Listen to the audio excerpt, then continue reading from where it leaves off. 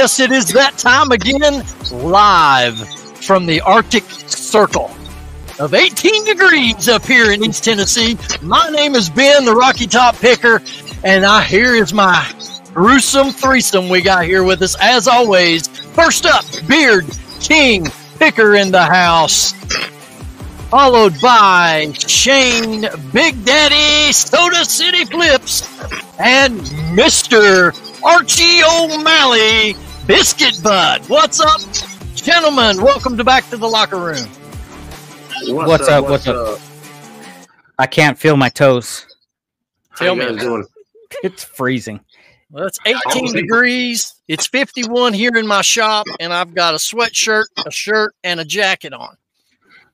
And here in Vegas, it's 50. It was 56 degrees, and it feels like 3 degrees for us out here. It's negative 9 in my igloo. 45 here currently. In your Not igloo. too terrible. Yeah, but at least I got Wi-Fi in my igloo. There you go. We're advanced. We're advanced. So episode number 18, guys, and today we are going to discuss for our lucky viewers that are tuning in, which, by the way, Alex, do you want to share a piece of information with the viewers about paying the fee? Oh, so we don't do any advertisements. We got no sponsors over here. All we ask, if you guys enjoyed the show, find something valuable out of it, or maybe something makes you laugh, please do us a favor and just share our show and make sure you hit that subscribe button. We would really, really appreciate it if you do those two things.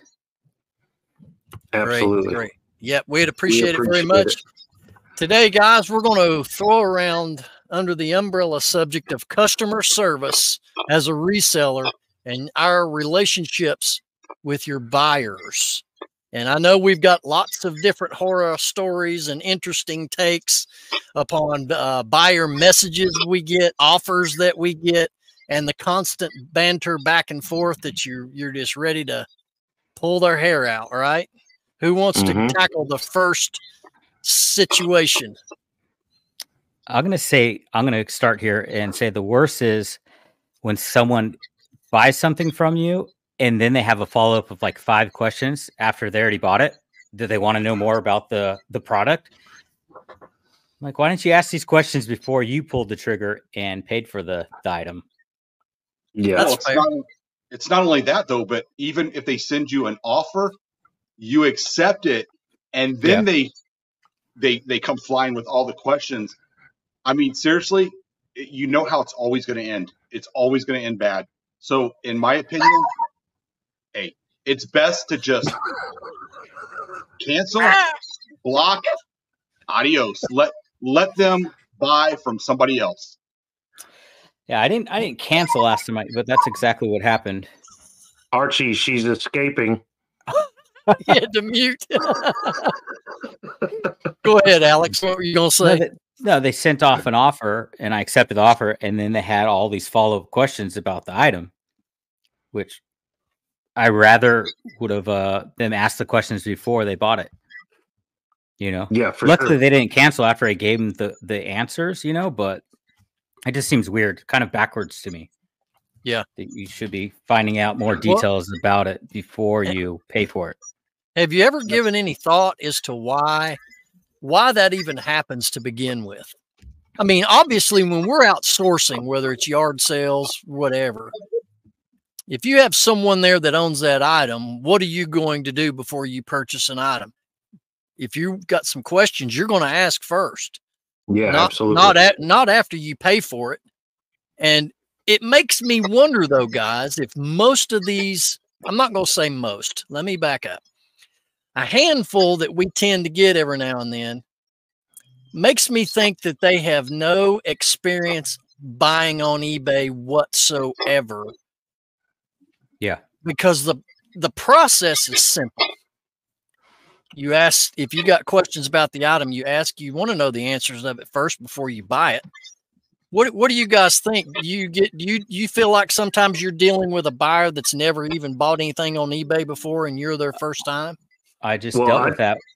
I know I have, yeah. I know I've gotten people from Google ads or whatever that have come zero feedback, but they come, because they're looking for a specific item and you happen to have it and they see it on Google, they click on it, they'll set up an eBay account and purchase your item. And there's a lot of people that say, I don't sell to those people, I block them or whatever, but I've never had a problem with that, with the new buyer. It's always the ones who have tons and tons of feedback that I have issues with. Really? I agree with that. Yeah.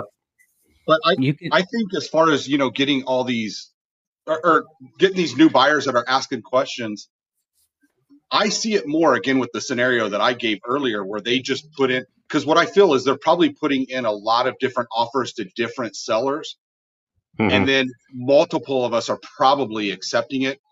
And their only way out is just to start asking questions. And then eventually they'll just say, you know what, I'm going to change my mind. Can you just go ahead and refund me? Which makes no sense. You go through the entire process of putting your credit card in and everything. But I agree with you, though, Shane. I get more issues with buyers that have multiple feedback than the brand new ones. Well, what really lights my crawl is when they send an offer and you accept it, and then they cancel the order. Yeah.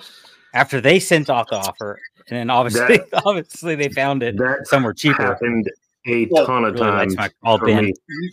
You know what's happening there is eBay is doing this thing where as soon as they purchase it, they're now showing. Hi. Dude, they're showing other people's items. So we're recording like way earlier than normal. And did you see that war for that? Well, I got a schoolhouse behind me, so they hear all the kids. So that's what they're barking at. And then I got the neighbor doing weed eating next door. So their ears are all perked. They're all trying to get on me to get outside. I should probably let them outside, but they'll bark. But anyway, eBay is showing these buyers cheaper prices after they've already checked out with us. And that's why we're seeing all these cancellations. Yep. That's very Like my crawl is copyrighted. Don't use it again. But no, Alex, that actually happens a lot with me. I'll have somebody send me an offer and then I'll counter offer and then they'll accept it. They'll pay for it. Yeah. And then cancel it and say it was all done by accident. I'm like, no, it wasn't. That's a lot of steps to accidentally get on your phone. I accept the cancellation and do it because I don't want to deal with the return, INAD, and all that crap. But yeah, come on, dude, you just went through 6 steps to purchase this thing. That it was not an accident. But I deal with that more than anything else. I think as far as issues go, that's probably the biggest one is people who have buyer's remorse basically and cancel almost immediately. I was watching a video actually within the last 2 weeks, and I don't remember who. So sorry, whoever said it, because I can't give you credit, but they said a scenario that I never thought of. And that was people who actually put your item in their cart and forget it's in there. And then 3-4 days later, they actually buy something from somebody else and don't realize it. And it purchases everything that's in their cart. So now they have to kind of backtrack and say, hey, sorry, I didn't mean to buy this. Or even other sellers who think that they're getting the offer when they look at somebody's product, it will send them an offer for that product, even though they're selling it. And they think it's an offer coming into them when it's actually for them to buy it. Yeah, that really drives me up the wall. I mean, I can tell the difference. You're just flirting with it, aren't you? Well, what about the opposite side, guys? What about they ask you a ton of questions on the front end? I mean, detailed stuff like pit-to-pit measurement on a T-shirt length, and you come out to your work area. You want to be expedient when you're answering questions. At least that's me, because eBay's got a mechanism that they time you now on how quickly you get back. I come out here and I do all this stuff. I'm scrambling around. I might send some extra pictures to them, and then they don't buy it. Or have you ever had that happen where they ask you a bunch of stuff? Yep. Even worse, they don't respond at all. You never hear back from them. That happens quite a bit. I'll answer questions, and then I'm ignored Which I'd rather you just say, hey, it's not, that's not going to work for me. Sorry. Appreciate you, checking, answering my questions. That would be fine. But just blatantly ignoring you, that's just ignorant and rude, in my opinion. It's starting to become like Facebook Marketplace, where you just get those thousands of buyers that are, is this still available? Yes. Okay, thanks. Bye. Great day. I hate that. You can always tell the new sellers when they ask, once you drop it off the post office, will you send tracking? Which eBay already automatically sends tracking. Yeah. So that's what happened with this plush order I got, the other day that I sent off today, but it was like $6. And then you want me to package and put a bow on it and, leave a little present note in there for someone. Like, I'd rather not get my $6 sale if I got to do all this extra work. All right. How about some really good flush sales lately? How about this? You have a potential buyer message you, make you an offer in the messaging system rather than just sending you an offer. Yeah. Why do they do this? I don't know. It happened to me the other day. You can reply with an offer, though. So, I mean, I had this happen yesterday on an early 1990s West Virginia embroidered hat. And it's listed for around 35 and some change. And right now I'm running a 15% off sale. So it marked, take 15% off of that, and it's what, 20 some dollars? I don't know. So this person messages me and says, he was kind of pushy. And then I push right back. Take $20 plus shipping and let's close this deal. And I went, whoa there, Moses. Get your animals back on your ark here. Hold on a minute. That's Noah. Noah. What? Moses. Yeah, sorry. It's cold out here, man. I'm just trying to tell a story. Anyway, don't wipe my crawl this early. So anyway, I just texted back and I said, no, I'm not accepting 20. I've turned down other offers for more than that. And then I just sent him a counter. I went through the system and I sent him an offer of 25 plus shipping. Then he messages back and said, 20 plus shipping. Let's closet the deal. I bet you shut the door on that one, huh? You shut the closet? Yep, blocked him. Blocked. Closet door. I mean, well, here's why I did that. It wasn't because he was getting aggravating. Some of them get fiendish in sending those messages. You just get one right after another. It was because I went and read his last review, and a seller said, this is a horrible, in all caps, buyer. Horrible. He'll buy the item, never pay for it, blah, blah. And I just kept reading this stuff, and I just went and blocked him. And Yep. I've done that a few times where I'll definitely vet it, even though I try not to because you're just wasting your time. But if it's a really problem buyer like that, I'll go in just to see what kind of feedback they've also left for other people and just see if they're a chronic negative feedback buyer. But getting back to, scenarios on why people would do that, one of them is it's just new buyers. They just don't know sometimes that they can actually put in an offer, even though it has that button that says send an offer. Or it's somebody that you've actually already gone back and forth with 3 times. So now they're kind of locked out, I think, for 24 hours. And then there's sometimes the one that's you've already blocked them and they're trying to buy and it won't let them. Yeah. Well, I forgot to add to that story. In between that messaging between me and this buyer, potential buyer, he said, well, you sent me a counter offer for 25 yesterday. And when I read that, I went back into the offer history. I've never sent the dude an offer ever. So he got you mixed up with a different seller, probably. I mean, we all know this. We all know this stuff's going to happen, right? Because we're in a customer service business. Let's face it, guys. We started out this show talking about all these situations and aggravations with buyers, but to sum it all up to the viewers, this is what we have to deal with because it's the business that we're in. And even though it becomes unnerving and we lose our patience and we want to just go to their house and hang them up by their coattails, or I got to watch what I say here. But you know what? Here's the luxury of us being an Go to their house and too. give them a hug. That's what Ben was trying to say. Yeah. A luxury of us being an eBay seller is we can block them and never sell to them. It's different than if you know, like your restaurant you had there in Tennessee, word of mouth goes quickly in that little town. But on eBay, I'm not going to miss one buyer out of 250 million. And they're not going to go and tell other buyers, don't buy from Biscuit Butt. Yeah.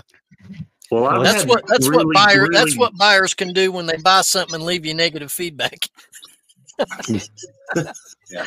I've had really good interactions with people through messages and sold quite a few items to people who have messaged me first, not asking questions about the item, but asking, hey, what's the lowest you'll go? They don't send offers in the, typical sense. They send them through the message system, and they're asking me, like the guy who bought all those neckties I told you guys about in the last episode, I think it was. Had one guy message me, and he's like, hey, man, if I buy all three of those, what's the best price you'll give me?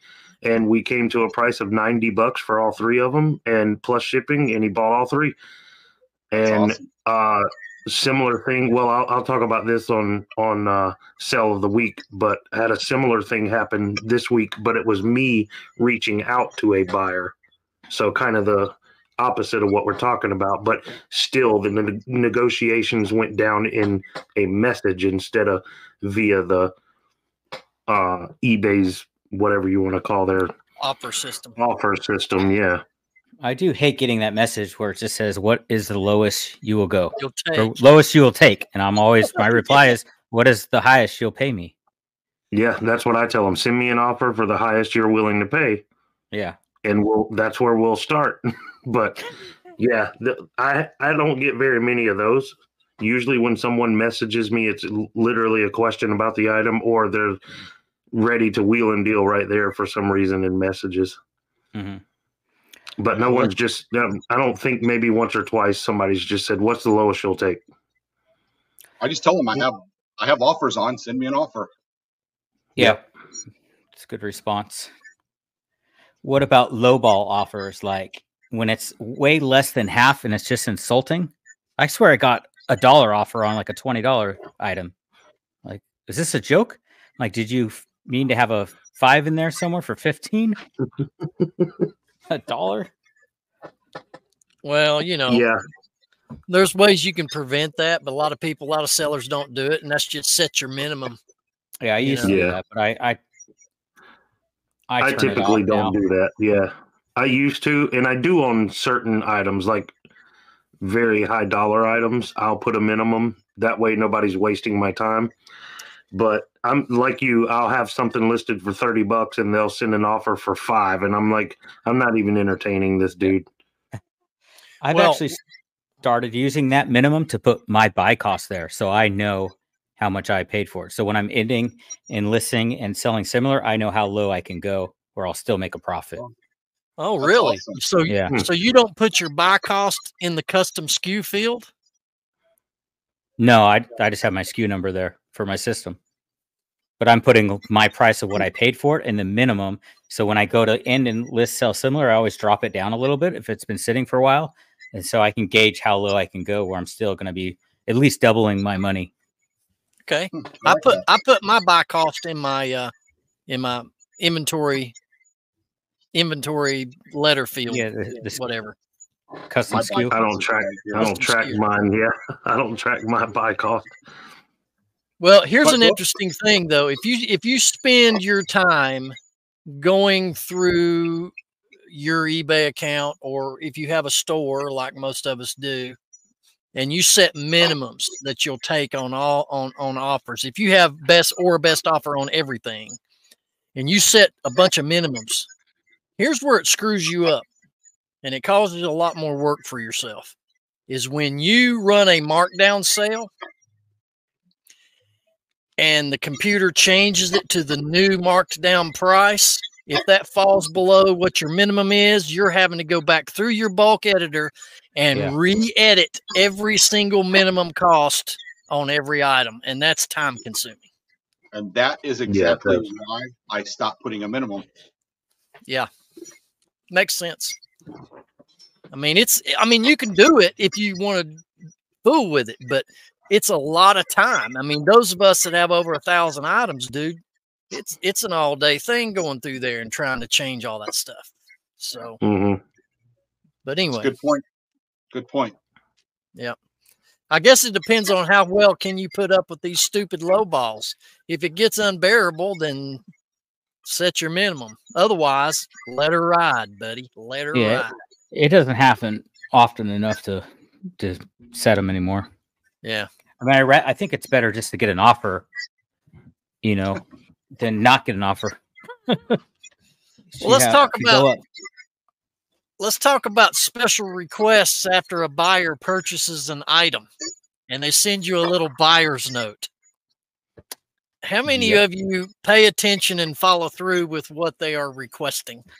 I only do when Ben yells at me on TikTok, because I sold a plushie and it had this, please make sure it gets there safely. It's a plushie. I wanted to throw it in a poly bag. Ben's on my live telling me to throw it in a freaking box. I didn't want to waste the money on the box that I have for a $6 item. Or no, it's $4.50 or something. Here's the deal, Alex. This is why I said that. Yeah, it's just a cheap little old plushie. It ain't really worth nothing. But to that buyer, it could be worth a bar of gold. You don't know the value they're placing on an item when they buy it from you. Yeah. And if you don't pay attention to their requests, trust me, I've had it happen to myself, and follow through with what they're asking, you will get a negative every time. So it's almost like they're baiting you to follow instruction, or they're gonna nail you with a negative. Yeah. That's just been my experience. I get those requests sometimes from like the drop shippers, that will buy and then they'll ship it to another country for somebody. Those I don't mind, because it's usually, hey, just don't put in a receipt or don't put in a packing slip. Yeah. Anything like that. And, or they'll say, make sure which they already have the name and then whatever number they have associated with that buyer on their label. But those I don't mind. I mean, like I say, I'll ship to a drop shipper any day of the week, because generally you're not going to have an issue with that buyer.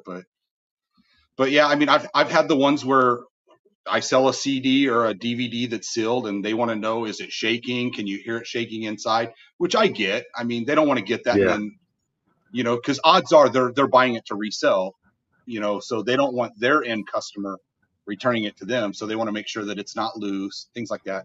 I get those, but I don't generally get a lot of like overly zealous, I guess, buyers that ask a ton of questions about shipping and stuff after the sale. Yeah. The only thing I've ever gotten are the drop shipper requests. Like you said, don't put an invoice in there. And speaking of drop shippers, real quick, you guys know I'm getting a snake here in the next few weeks, so I've been ordering things. And to boost my feedback, I've been ordering everything off of eBay. And I know that's not the most cost-effective way to do it, but I bought things that were free shipping and made sense. One of the items arrived from Amazon. And I was like, you little sneaky sneakerson. So I looked on Amazon, and he made like $3 off of me. Oh, wow. Yeah. But I mean, I didn't mind it. I figured that $3 paid for positive feedback, so I was happy. Well, I don't know if you guys know this, but Amazon actually has a program where if you have your item on their platform and you have it on eBay, if you sell it on eBay, they'll ship it to you, or they'll ship it to the buyer actually for you. Actually, I found out about that from Scott, the bearded picker. Sorry, I'm talking about another bearded picker, but he's not the king. Yeah, it's okay. He does it all the time. He'll send it to Amazon, and if it sells on eBay, he just ships it straight from Amazon. That's very odd, because most things sell for a lot higher on Amazon. Yeah. Like, why would you want to take the eBay sale when you can make more on Amazon? Yeah. Oh. I don't know. Maybe some things like used electronics, I don't know. Maybe they don't sell as fast. Maybe that's why. I don't know. Because that's what he usually sells, is used electronics.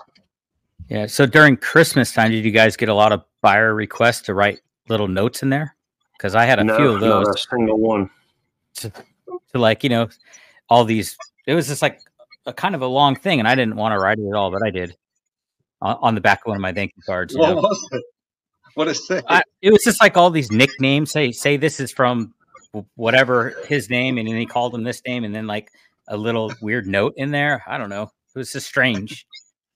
That's funny. And you did it? I did. Wow, you're a buyer secretary? That's interesting. It's the only time I did it, but they asked me to wrap it in paper and put a bow on it. No. But you weren't going to put their plushie in a box today? No, because it's like $4.50. Dude, and I just heard you before you started packing that plushie up, how you made $7 or $10 off of one sale and shipping, and you're fussing over a box that costs about what, 59 cents? Yeah. I still made $1 off the plushie and shipping too. Dude, you guys know I've been listing a lot of plushies lately, and I've sold a ton. I mailed out 7 this morning or today, and one of them was like $35-$36. Every one of them went in a poly bag. I'm not wasting boxes on plush. Bolo Funko Pops apparently makes plushies that I had no idea. Wow. Yeah, Funko Pop plushie, $25 it sells for. Nice. I want to get back to where do you get a box for 59 cents? I mean, the only way you could ever pay only 59 cents for a box if you don't get them free like me is you had to have used your eBay coupon, because their prices are so inflated after you use the discount. Now you're still paying like 30, 40 bucks. No, so all right, here's bring it down to 59 cents a box.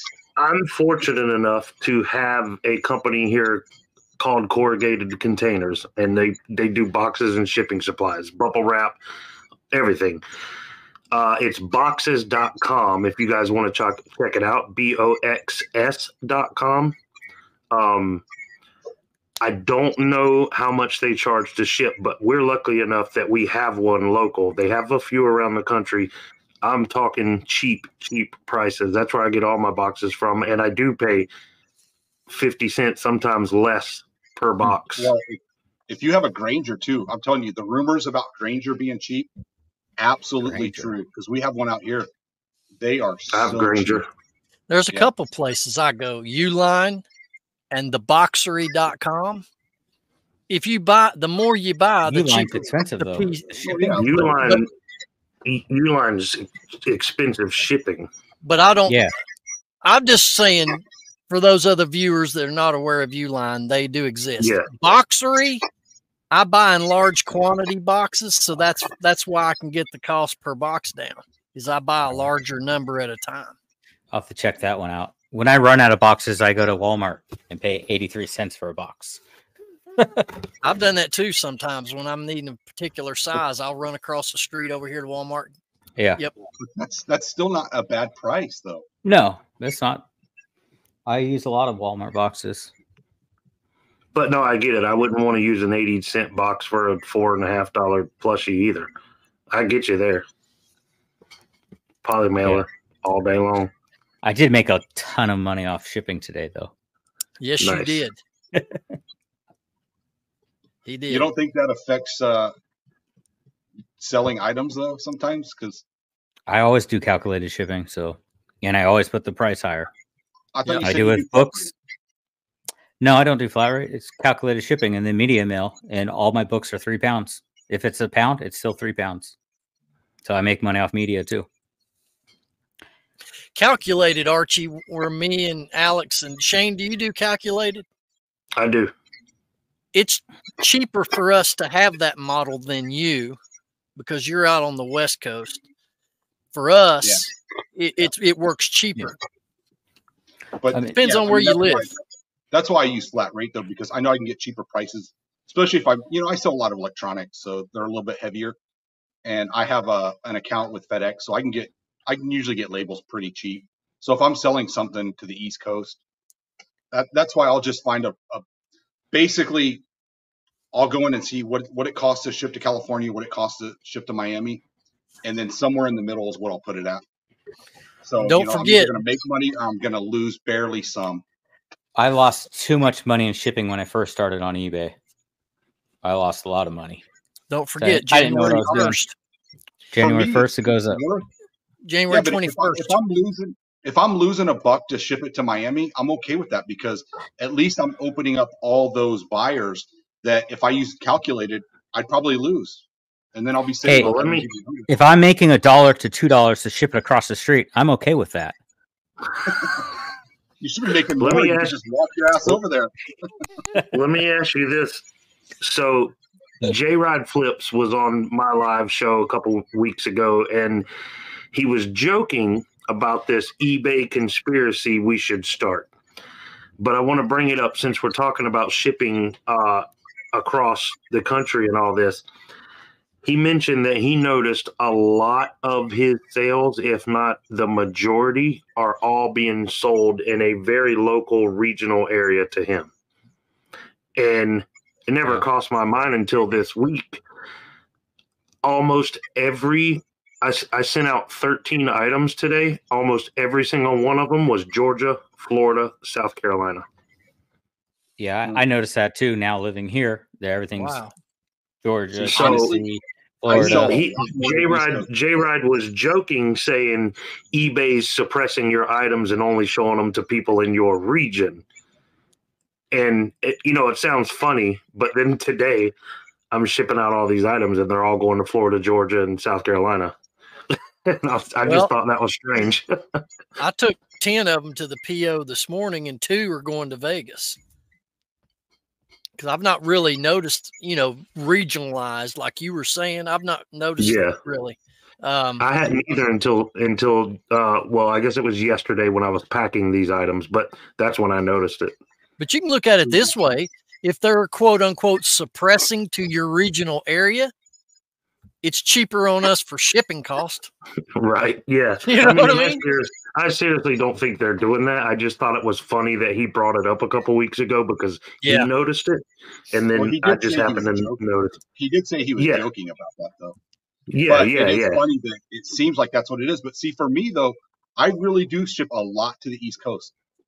A lot. I've shipped a ton to California and Oregon. I shipped 2 to California today and 1 to Washington. But with what you said, Ben, what if they are suppressing it because of the region? That may be where I have an advantage in because I'm putting a lesser price where if it's calculated, they might say, okay, if you're calculating, it's too much. We know that the buyers further away from you aren't going to buy, so we're just not going to show your item to them. Whereas for me, I'm still competitive and they're more likely to buy. But see, I also feel I'm more competitive because if I did have anybody that does calculated shipping out here and we have the same item, they're going to buy from me because when people search and they're just doing from the lowest price to the highest, I'm always going to be above them, even if my initial buying price is more expensive than theirs, just because the shipping is going to price them out of the market. That makes sense. Here's the truth. We kind of work for eBay, but we don't. Does y'all agree with that? Kind of do, but we they hold us to an employee standard on performing, right? It's their sandbox. Right. And the reality of it is, and all of us have worked for different companies over the years, this is the most, and I'm not trying to down eBay at all because they pay my bills, so I'm not downing it, but I'm just being observant. They're the most untransparent company that I've ever been associated with. And it's across the board with everything as a seller and what we do. We find out we ain't supposed to do something. We find out after the fact, and then you get dinged for it, or you get your store taken down, or whatever it is. You get Veros. Oh, that's a strike. Hey, try Amazon. eBay's way linear than Amazon. Way lenient. Yes. Yeah. Well, there's a reason why I only sell on eBay is because I'm not going to get my feet in all these cobwebs and all these different platforms. I just ain't going to do it. Yeah. It's too much time. Speaking of J-Ride, he put out a video, I think last week, that was talking about how he actually has shares with eBay. And I know that any of us can actually get the information that he gets, but he gets these shareholders. For shareholders. And he was talking how the one company they keep bringing up is Temu. And it almost seems like they're trying to move in that direction, which, to be honest, it kind of makes sense, because if they're suppressing so many sellers and they're just trying to get rid of sellers, it does make sense. And it seems like they're catering more to the big boys sometimes. Well, Jay Ride also said that he believes eBay is trying to not get rid of sellers, but they're trying to push those items that Temu would sell off of there. They don't want those items on their platform. They want people selling electronics and bigger things. So I'm not saying they're suppressing people's sales, but that's the future eBay sees for itself is higher quality items than you would get from some of the, Temu, and what was the other one, wish.com, that they have going for a while. What? They want to get away from those types of items. I have two questions. Temu, what is that? Never heard of it. And second question, you're talking about Jared, right? Yes. Okay. What is Temu? Really? That's a real question? What the heck is Temu? Apparently my wife shops there. His daughter can explain it to him. It's a buying site. Buy things online, wife. It's all cheap China stuff, of course. Yeah, it's knockoff Chinese. Real cheap stuff. We don't talk about China. But here's the thing, though, and I understand about this suppression thing, but if you're a shareholder in this company, do you think your shareholders would be very happy if the parent company they're invested in is deliberately trying to stifle sales? That's why this suppression thing doesn't hold a lot of water with me. I mean, eBay is designed, they don't make money until we make a sale. I wonder if shareholders get promoted more. I absolutely believe that they suppress your items when you are a bad seller. You have bad and that's how you get suppressed. But I don't think you get suppressed when you have items that don't have a high sell-through rate. I just think you have bad items that are going to sit in your store. But if you're buying items people want, look at the sell-through rate. You're going to make money on eBay, period. And keep your account health. That's the thing, though. Even if you are selling high sell-through rate items and you have crappy customer service, you're not going to sell them. They're not going to put you high on the search. Yeah, I agree with that 100%. Well, I've always learned, fellas, that in business, no matter what business you're in, if you cut corners on quality and service, it will eventually catch up to you and bite you in the hind end. Absolutely. So you don't become successful by cutting corners. You just don't. And if you don't want to put a plush in a box, then roll the dice on getting negative feedback when they ask you to take proper care. From now on, I'm bubble wrapping all of my plushies so to make sure they get there. You know, I'm just riding you, dude. But I'm gonna tell you, if I would have got that same buyer message, I would have put it in a plastic baggie and then put it in a 9x6 before and sent it off. Because now, if I was asked to do that, I would do that. Okay, well, the buyer gave specific instructions to take proper care of this item, not just throw it in a sack. Throw it out there. It's a one-off. Yeah. I would do it. I threw it in a box, but I did not waste a poly mailer and a box. Well, I mean, what if the mail carrier drops that poly bag and it falls under the tire and gets run over in the snow and salt, and the plush gets ruined? And I honestly think the same thing would happen in a box. But they'll be saying, "I want a refund because this is destroyed." And the difference between a poly mailer and the box you're going to use, I mean, you just don't supersize your next Big Mac meal. That's it. At least for me. Yes. Well, that's unheard of. That's not happening. Yeah, you have to supersize everything, dude. Hey, they're getting ready to add 2 more patties to the Big Mac. Are you kidding me? 4 patties, a double Big Mac. That's what it always should have been, in my opinion. I already 4 all beef patties. For all beef patty, special sauce, lettuce, cheese, pickles, onions on a sesame seed bun. McDonald's. I used to work with a dude who would order 2 McDoubles and 2 McChickens, and he would rearrange them to one sandwich, and he called it the Chicken McF. Yeah, Yeah, dude. Except he didn't censor it. Dude, That's that awesome. is so good. Yeah. Yeah. I forgot all about that, dude. I have to try that next time again. These guys will be in drive-through tomorrow. Oh, It's yeah. still early enough. They'll be there tonight. Man. It's only I'm telling 2:45 here. you. Dang. It's too crazy out here. All right, so Brother Shane, ladies and gentlemen, is heading to the Sunshine State of Florida this weekend for the meetup. So we expect a lot of fireball events coming out of Florida with the Soda City Man heading down there. Yeah, I'm going down to start some trouble, so we'll see what happens. The Flippin' Fantastic Podcast is going to be down there. Mm-hmm. Why can't we say their name? Oh, yeah, that's right. Flippin' Fantastic Podcast. Yeah, they're awesome. Hey, by the way, go subscribe if you haven't, because they're awesome. Two incredible young ladies. Always great topics. Yep. Alicia and Mo. And Mo. All right. We're going to move to some different segments, gentlemen, but let's just put a button on what we talked about in dealing with customers. You know, we've kind of mentioned it already, but if you're going to be a reseller on an online platform, whether it's eBay, Amazon, or wherever, to maintain your integrity as a seller, you need to offer quality customer service, even right down to the smallest, what you might think is an insignificant request.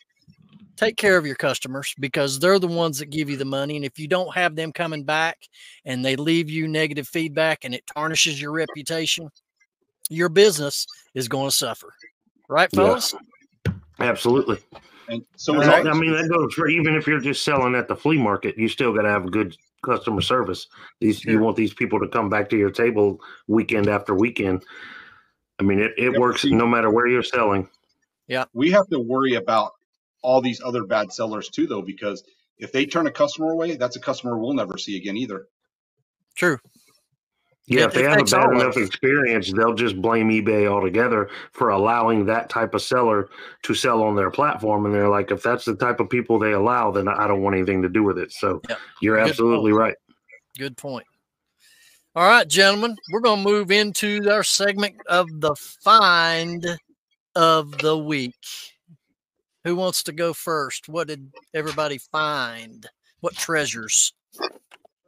Find of the week.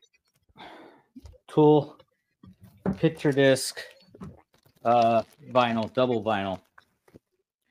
I got some McKay bucks for turning in books. They gave me $65 for all the books. They were dud books. They weren't worth my time selling on eBay. They gave me $65. Found this record. They wanted $39 for it. And I checked the sold comps, and the last sold comp was $109. So I picked it up for pretty much free because I had stored credit of a whole bunch of dud books that I wasn't going to do anything with. And I want that record. Tool is one of my favorite bands, but I can't afford that record. $100. I'll throw it in a poly mailer. I'll give you $65 in store credit. All right. Here's what I got, fellers. Local Goodwill. The old 1976 Warner Brothers Pepsi glasses. You know, you could buy these at Burger King back in the day. And the Looney Tunes. And I picked their glassware at my local Goodwill's only, this is a 73 right here with Taz on it. All my glassware at my Goodwill is 99 cents a piece, and these comped out between 15 and one comped out near $25. So that would be my find of the week. Nice. And mine, I'll keep with the theme of talking about J-Ride again. But when I was out with J-Ride, we hit up a couple thrift stores, and at one of them I found a Razer Tataris Pro gaming keyboard, and it was for only $8, and it was actually in the box. So grabbed it for $8, and I mean, it was comping for about $85. Nice. Mine was this vintage 90s Ricky Rudd Tide racing coat. I'm trying to get it to focus there. Oh, cool. It's Tide clean. It's very, very clean. It's made in USA. I forget off the top of my head. Jebco Sportswear from Charlotte, North Carolina. Paid $5.75 for it, and it's currently listed for $99. Well, basically $100 plus shipping. There's not another one like it on eBay, and I couldn't find anything on eBay's little camera system where you can search. Google Lens couldn't find that jacket, so I maybe should have. I was told to list it at $150, but I figured that might have been too much. But we'll see. I got it listed for $100 with best offers accepted, so we'll see what happens. But either way, I'm going to make a good amount of money off of that purchase. Absolutely. It looked like it was candy corn themed. The colors. Yeah. That's a Tide box colors. Yeah. It looked like At least the ones from the 90s. All right. Yeah. Sale of the week since the last time we were all gathered here in the locker room. And mine was, and I had this in my storage unit for a long time. When I had a food trailer, I built it to where it had a drive-through window on the back side so that I could vend year-round, of course. I bought brand new, and I forget where I purchased it, a bell, a drive-through bell ringer with a rubber hose. When you run over it, it'll ring the bell. Mm-hmm. Never installed it in my food trailer, and ran across it, I don't know, a week or so ago. And it sat in here for a week, and I finally got tired of looking at it, listed it. 3 days, sold $100 plus shipping. When you ran across it, did it ring? Yeah. Yeah. So it works. It's tested and works. Well, it's brand new. The bell's brand new. The hose had never been unraveled. I mean, it's brand new. Did you run across it barefooted? Yeah, I sure did in my overalls. I mean, out there in the sticks, aren't you always barefooted though? I love how you say I'm in the sticks. I cannot wait to get you up here and show you that I am not in the sticks. You in the sticks? You're up there. That's gonna light your craw. You're up in the sticks. I just can't make that play with the pigs. I mean, good Lord, you're supposed to be a country music aficionado, dude. You're going to have to learn that where I am is not sticks. How do you think I learn all this stuff? From those songs. You're reading that book we got for Christmas. Country music got me 3 violations on TikTok for hate speech today. I seen that. What were you been doing hating on TikTok for? I think it was Biscuit Butt in his comments. I don't know. No. I don't know what you said. You had a crazy country song that came up right away. So I know, but I didn't get the message till I was about to end it that I had 3 violations in one live stream. Holy crap! For hate speech. Like, what? Yeah, it might have been me. Was it David Allen Coe? That was one of them. Yes, that was the first song. That's my first thought was. Yeah. They would have gave you a violation because of the music you had playing. Was I talking hateful? Well, yeah, you were mean as I don't get out to that buyer that sent you that special request. I think we were talking about resellers, so that's hate speech nowadays. You were throwing crap across the room. You bagged that plush up, and you went wham. Throwing stuff at my wife in the corner. Cat food flying everywhere.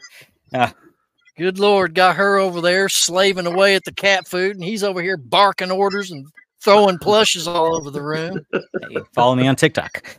All right. You're uncivilized. Therefore, it's a violation.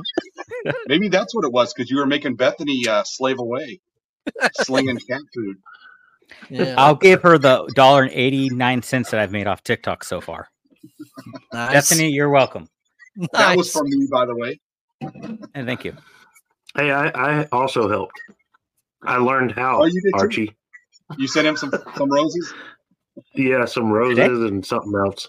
No, Today not you weren't in today. there? Okay. I was too busy to join today. The little All right. Misha bear. All right. Resell of the week.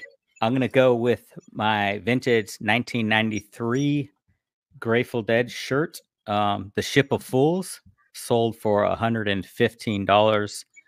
I picked it up for $1 at a yard sale. Yep, buddy. Nice. That's a good one. So That is a good for one. me, I sold more stuff from my electronic drum kit trade. So again, $35 for the electronic drum kit. I traded it for about $2,500 in merchandise to sell. A lot of it was home items, and I've more than made my $35 back time and time again. Going back to our conversation earlier, so I sold a Kohler faucet, kitchen faucet, for $100 plus shipping. I reached out to the buyer. Instead of them reaching out to me, I reached out to them this time, and I was like, hey, I don't know if you're remodeling or what you got going on, but I have another faucet, the exact same model. The one he bought was open box, new open box, but I had one sealed. I said, look, I've got it listed higher, but I'll cut you a deal, combine shipping, if you want another matching one for another bathroom or whatever. And he jumped all over it. So I sold both of them for $215 plus shipping, and they were free to me basically. So That's killer, cool. dude. That's awesome. That's some fast thinking. Yeah, I learned that from 1 Foot Flipper, by the way. He is the king of telling his buyers, hey, by the way, it works for him a lot. So you might be the first person that learned something from Paige. Good job. I love you, Paige. I love you, Paige. I'm kidding. So my find of the week, my sell of the week is actually a twist to my find of the week. So that Razer Tataris Pro gaming keypad that I got, when I got home to list it and I opened up the box, it was actually a Razer Orb Weaver Chroma gaming keyboard, which actually sells or had comps for $120. So even more than what was on the box. So I listed that. I listed it for $119.99. Somebody immediately sent me an offer for $99. I took it. I wasn't even going to haggle. I just took it. And then the box I actually have listed with the manuals. I have the box listed with the manuals for $10 plus shipping. So nice. yeah. So that was a cool mess up from the Goodwill. Cool. Right on. Pathetic sale of the week. What do you got? I sold a plushie for $450, and I gave him a free box. So you lost money. Well, Yeah. I sold a Nike water bottle for $4.29 plus shipping. I sold another laser disc for $2. You guys want to guess what movie it was? I just want to hear what you guys think. How much was it? $2. $2. Blazing Saddles. No, I probably would have put that one a little higher. That's a good movie. It's The Big Chill. The Big Chill. Oh wow! I remember going to the dollar movies when I was a kid, and we went to see that movie. It was horrible as a kid. Never even heard of it. I could have seen The Black Stallion instead. All right, so my pathetic sale of the week was a Farmhouse salt and pepper shakers with caddy, and it was new in box. That photo's way too small. It was new in box, but it sold for $4 plus shipping. They paid $8 in shipping for this stupid thing, but it was free too. My wife won it. She's in all these like little Facebook groups, and they win things or whatever. So it was free. I sold it. I had it listed for nearly a year before it sold, and I just kept dropping the price. I had it listed at $450, and somebody offered me $4. I jumped on it. I was like, yeah, before it goes Get it down out of here further. Yeah. Gas money for your trip. Yeah, there you go. My sock looks like Froggy Flips, don't it? This is what Anthony wears all the time in his videos. A sock. Sock. Head sock. I call it a head sock, toboggan, whatever. Sorry, I didn't have my book Beanie. with me. Is he from the sticks too? Oh my gosh. Let's put two right. socks on their head. Shane, you got the comment of the week? Got a comment off of our last video?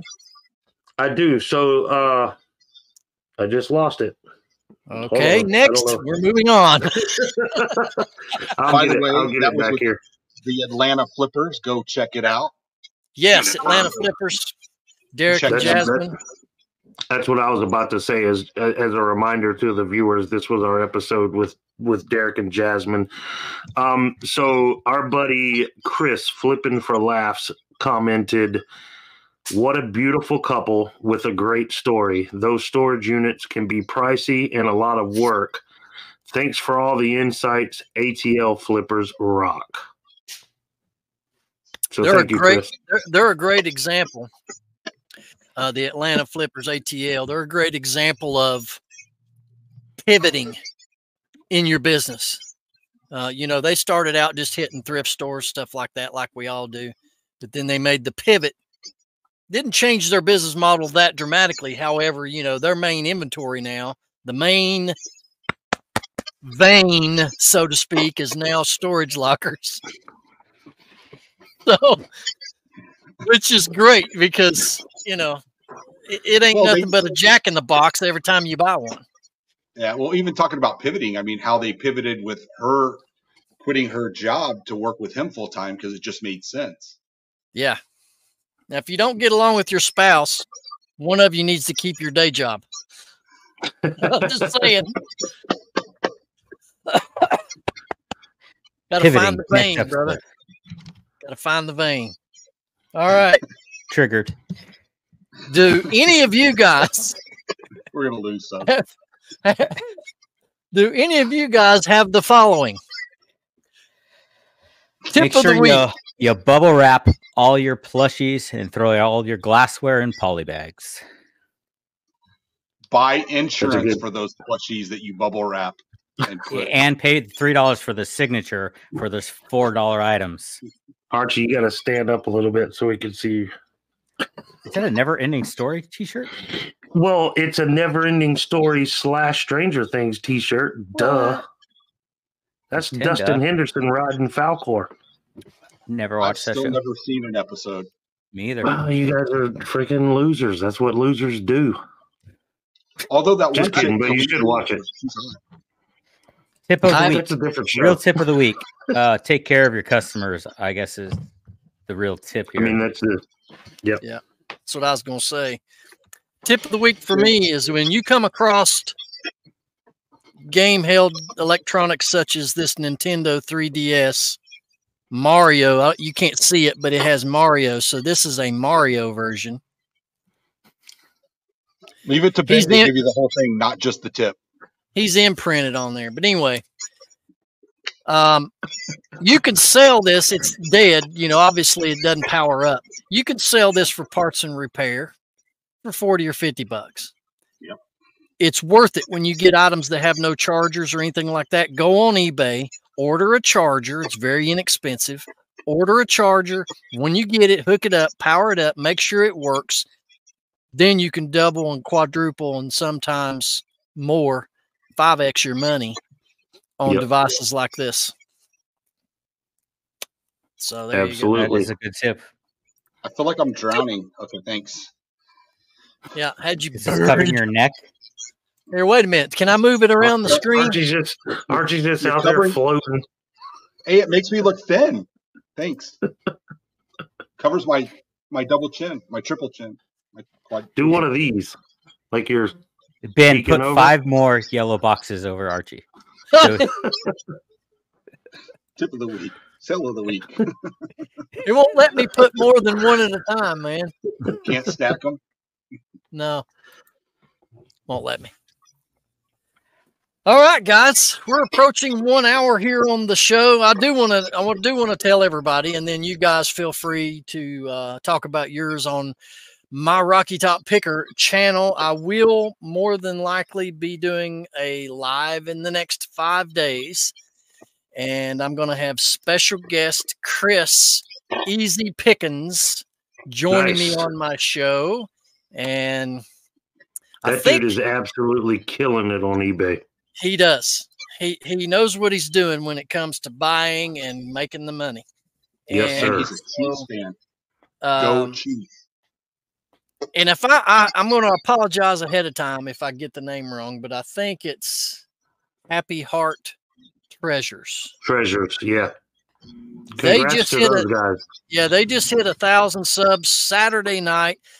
I came across organically their channel on YouTube, clicked on it, and I so happened to watch a video where they were considering not continuing because these guys have been uploading videos since 2021.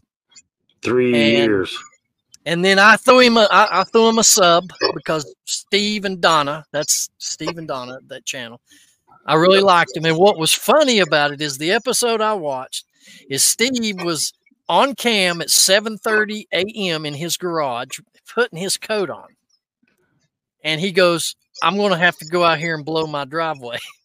So he videos it and he goes out there with the snow blower and then he comes back in.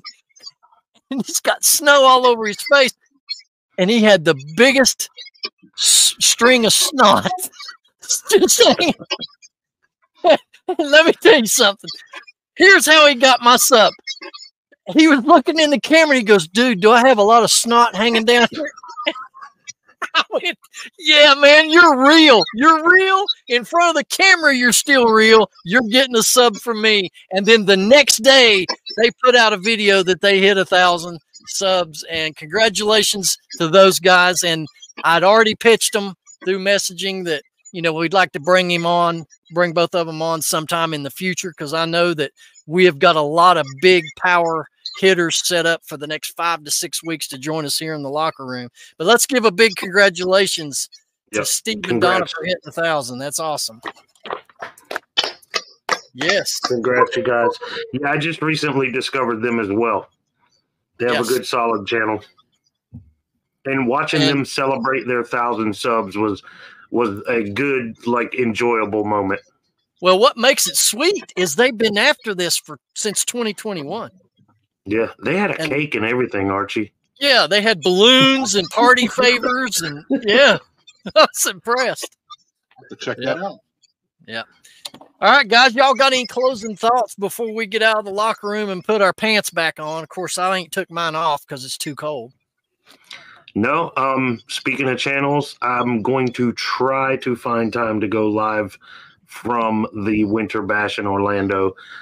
So be looking out for that. I can't guarantee it. I don't know what the schedule is going to be like, but I am going to give it a shot. Alex, you can catch Alex on TikTok, Instagram with his shorts as well as Shane. And YouTube. But I'm just going to go back to the beginning. If you guys enjoyed this episode, please do us a favor, hit that subscribe button and share it to someone that might find some entertainment out of this episode as well. We would surely appreciate it. Pay the fee, y'all. That's all we ask. Pay the fee. Archie, you got anything you got to say, brother? No, but sub to all of my socials. It's just Biscuit Butt, 2 T's. And eventually you'll get a video in about 6 months. 2025.